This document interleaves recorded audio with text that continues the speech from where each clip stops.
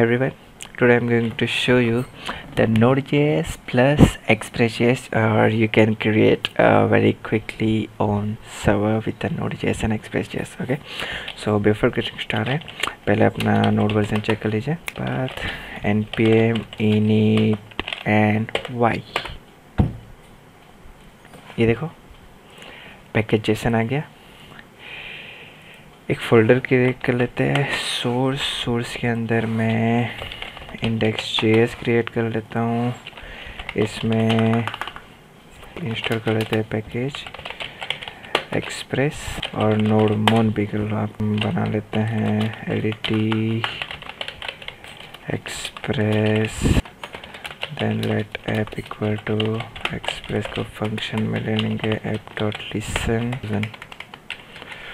और यहाँ पे एनोनिमस फंक्शन. यहाँ पे पैकेज जेसन में जाइए.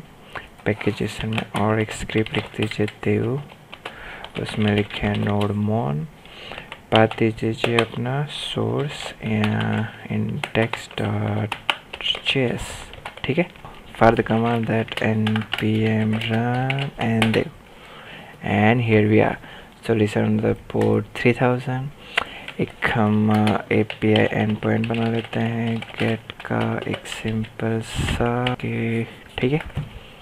Now is the browser local host 3000 API is working. जैसे ही आप यहाँ पे कुछ चेंजेस करोगे वर्किंग फाइन विथ सर्वर, ये हॉट रीलोड होगा. यहाँ पे आके रिफ्रेश करो and it's working. So this is how you can create your own very quick server. Thank you so much.